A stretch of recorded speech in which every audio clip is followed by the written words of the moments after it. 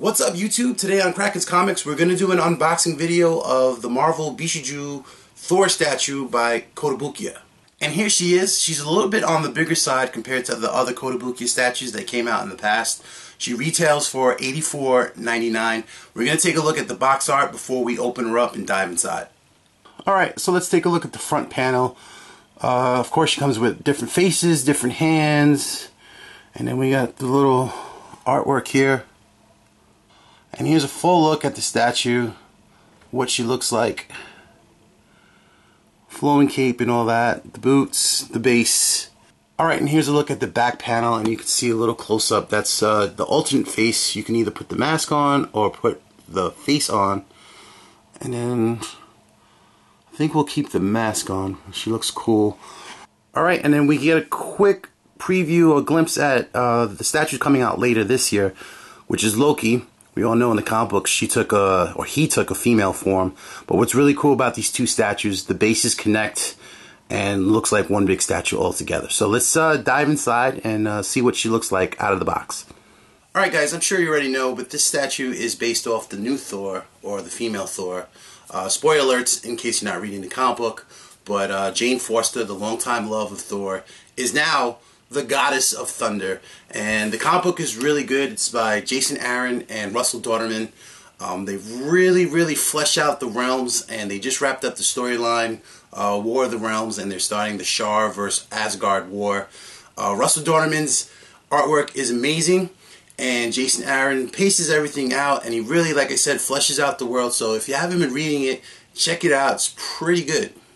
Also, if you've been wondering what happened to the old Thor, the original Thor, or as he's going by now, Odin's son, he just started a new comic book, The Unworthy Thor. He's trying to become the God of Thunder again. Again, if you're not reading the comic book, spoilers.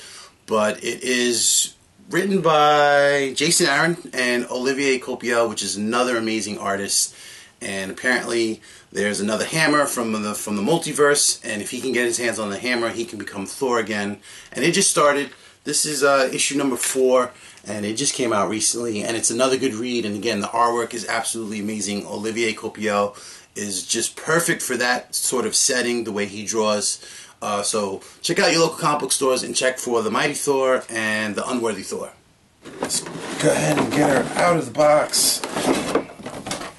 Make sure I don't break her like I did with the Lady Deadpool.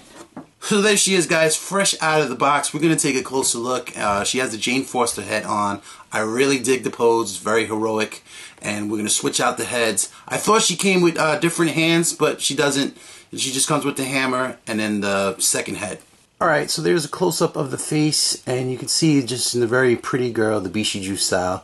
Doesn't really look as animated as the others. I mean, she has the big eyes, but I would say it's more of a classic look than an anime look. And guys, you can see here the paint job is really great on the gauntlets. It has a nice little sheen to it. And then if you could look on, I guess, her chest plate, again, the sheen all the way down to the belt, to the detail and the ripples in the cloak. And even her shoes, the wings, and the little bolts there. And then the base just looks like some rock. But again, you can, when you get the Loki statue, you can connect them together. I don't know how, because it doesn't really seem to be any like connection point except for these like ridges, if you can see right there. Those ridges right there, I'm guessing that's where she's going to connect. And we'll do a quick little side view. Again, look at it, even like the muscle tone. She's not overly diesel, but she looks very athletic. And then let's look at the cape, because the cape is made out of cape. Actually, no, the cape is made out of plastic. But again, it has the ripples and the different seams, and it flows. Alright, let's take a look at the hammer. I think that this is the only thing that's disappointing. I mean, the detail is great. You can see on the handle, it's got the little grips. I guess the leather is supposed to be wrapped around the handle there. And then it's got, of course, the little strap. But the only thing I would complain that it doesn't have the inscription, "He who will be worthy will become God of Thor," or whatever it is. I don't know it by heart. But here's Mjolnir, whatever. Alright guys, if you get anything out of this video, just a little helpful hint, I almost broke the strap at the end there. When you insert the hammer, it comes out. And you can see it's got a little groove, and in the hole you can see there's a tab on the left. So you just put it in that way. Snaps into place. So you take it out and then stick it through her hand and then reattach the hammer. Alright guys, so there she is with the hammer. And I switch out the face. You didn't have to use much force to pop off the head. It actually came off very easily. Again, don't forget to just take the hammer off the top of the handle. And I think she looks way better in the mask. We'll go for a little more close-up here. She's got the full-on lips. And again, look at the detail in the mask with the engravings and the wings on the side. I really hope that they keep this scale. I think this is a perfect size going forward. I'm pretty sure since the Loki statue is going to match up with this one, they're going to be about the same size. Again, a little bit more on the pricey side. Normal Kotobukiyas or regular Kotobukiyas are at $74.99. This was $89.99. I'm sorry, I forgot. So I don't know moving forward if that's how much they're going to be. But she looks awesome. Awesome, awesome. And I got a special place in the bear cave for her. Alright guys, I consulted the mighty Google because it was bothering me, and the quote is, "Whosoever holds this hammer, if he," I guess she in this case, "be worthy, shall possess the power of Thor." So there she is guys, the mighty Thor, goddess of thunder.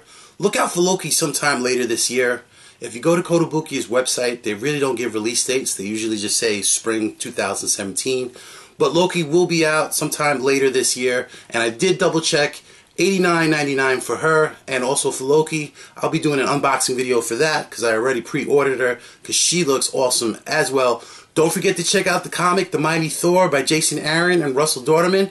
And The Unworthy Thor. See if Odin's son can get his hammer back. Again, Jason Aaron and Olivier Copiel. Again, thanks for watching guys. I'm No Lock No More, the mighty Kraken. I'll see you next time.